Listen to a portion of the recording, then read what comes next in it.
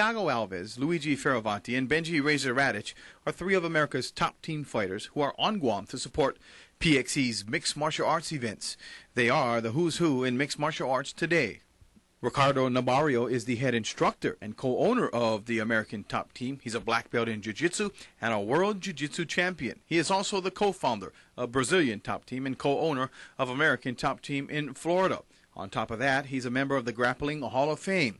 His students, well, that's an all-star cast of pro athletes: Dennis Kang, Marcus Aurelio, Den Thomas, and Jeff Monsoon, just to name a few. Guam has the pleasure of hosting one of the world's top jiu-jitsu instructors, and he's more than happy to be here. We came here to watch PXC. We came here to support PXC and so that you know that we're coming, our fighters are coming, and we try to improve the jiu-jitsu and the mixed martial arts overall here in Ireland. Some of our fighters will fight in PXC in the future. We came here to support the sport in the island, to develop the mixed martial arts and the jiu-jitsu grappling overall, and you're going to see us a lot around it. You know, we're going to send our guys before seminars, for the seminars, and our fighters will come here all the time.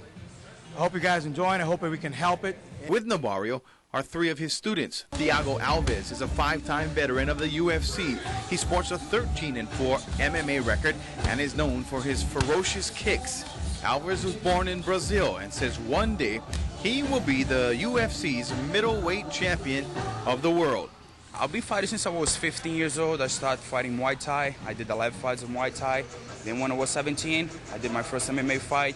And I've been fighting in Brazil for 4 years. When I was 19 years old, I got invited to train in American Top Team. And I've been here for 4 years now in USA, in Florida.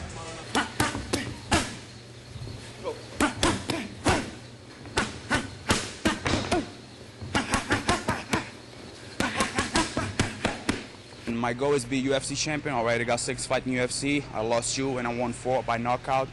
And my next fight is going to be in September. I got fights September, November, December. So getting ready for the battle in September, and that's what it is. You know, one day I'm going to be a 170 world champion UFC.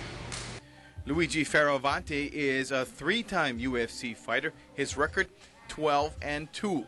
Fioravanti is a soft-spoken Italian-American who can't wait for Friday's PXC 11. No turning back.